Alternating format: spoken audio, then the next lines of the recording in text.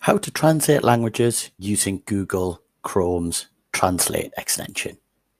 First, go to the Google homepage. Now, sign in using your child's Google Classroom sign-in account. This will be their name at gatesheadschools.org. Click on this or type it in and enter their password. Make sure you are signed out of any other accounts before you sign in as your child. When you are signed in, it will show you in the corner. Now we need to type in Google Translate extension. Press enter. Google Translate, Google Chrome. This is what we need. Click on the link.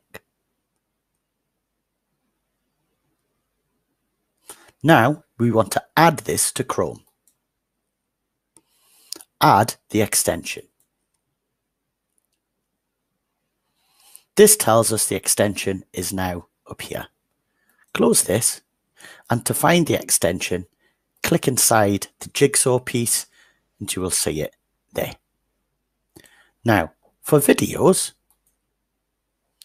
with the extension installed, by playing a video through YouTube, turn on the closed captions. To change the language, click on the settings, go to subtitles, go to auto translate. Now choose the language which you want to translate to. Here I will use Arabic. It will now display any of the spoken words in the language you selected through the settings. You can also use Google Translate within Google Classroom. Let's go to Google Classroom.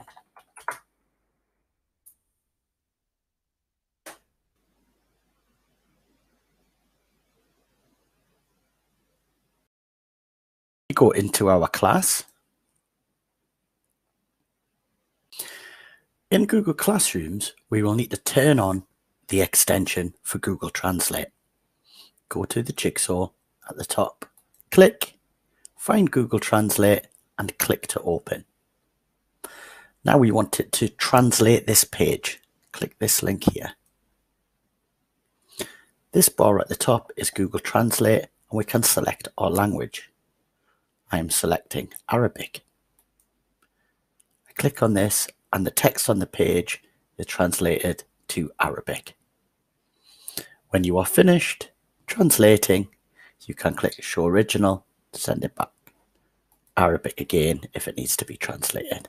When you are finished, click the X to close.